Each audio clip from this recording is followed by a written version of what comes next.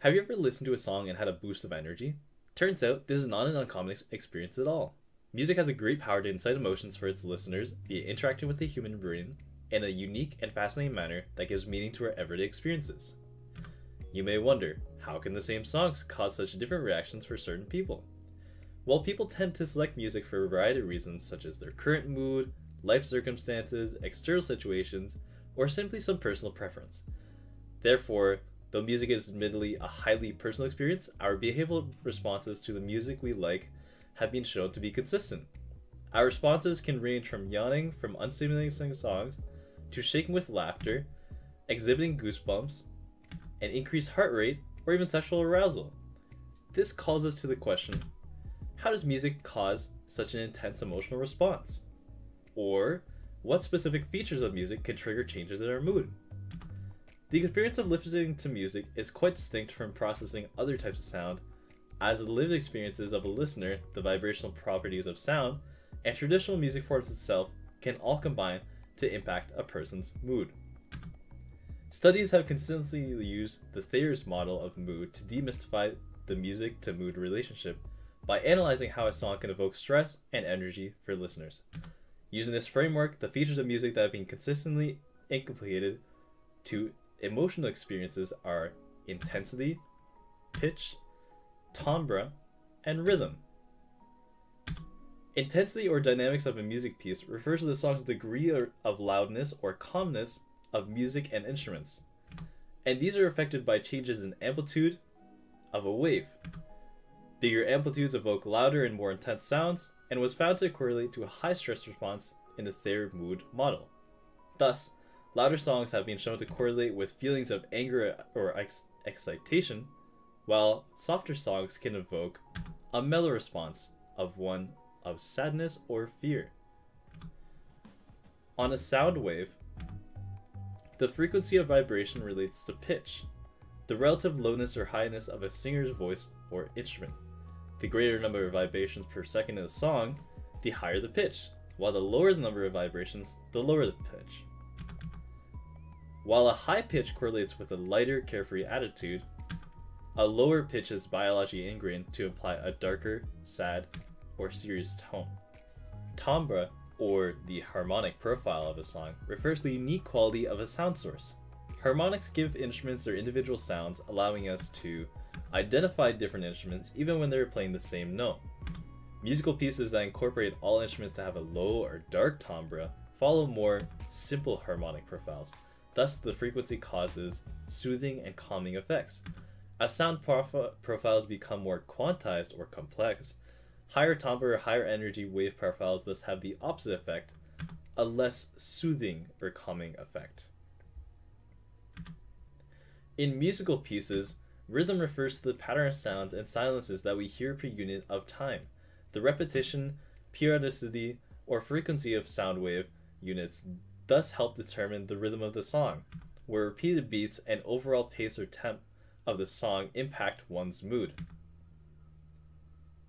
The tempo or beats per minute of a song indicate the faster tempos are associated with high energy songs, and slower tempos with lower energy, perhaps sadder songs.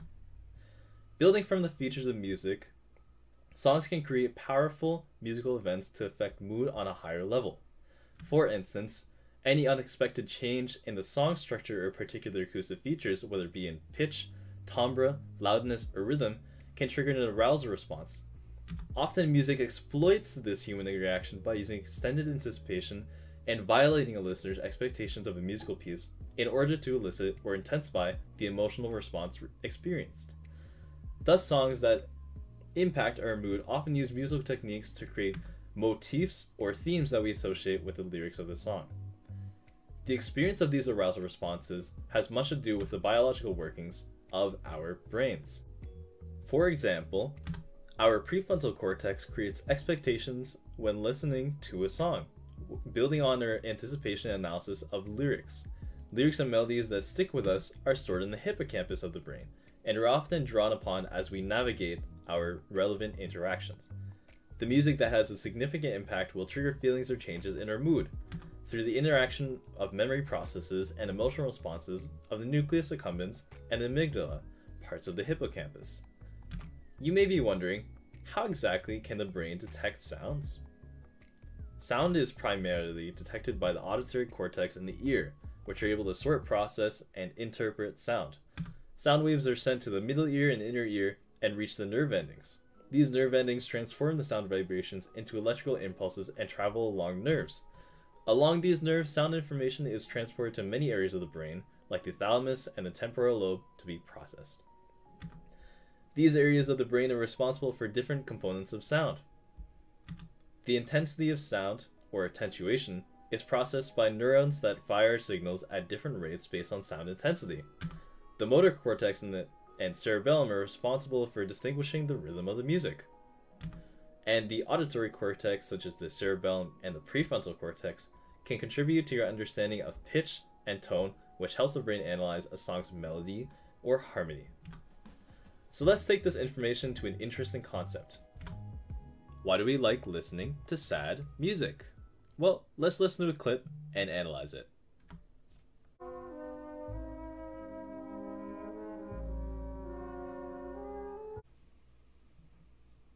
After listening to that song, I would like to bring your attention to a few song elements. This song has a slow tempo and lower pitch. Reminder, the speed or rate at which a passage of music is played is its tempo, while rhythm is the patterns of these sounds in time.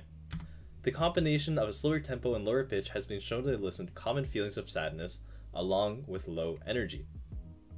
So to come back to the question, sad songs may feel pleasant if we're already in a sad mood due to the mood congruency effect.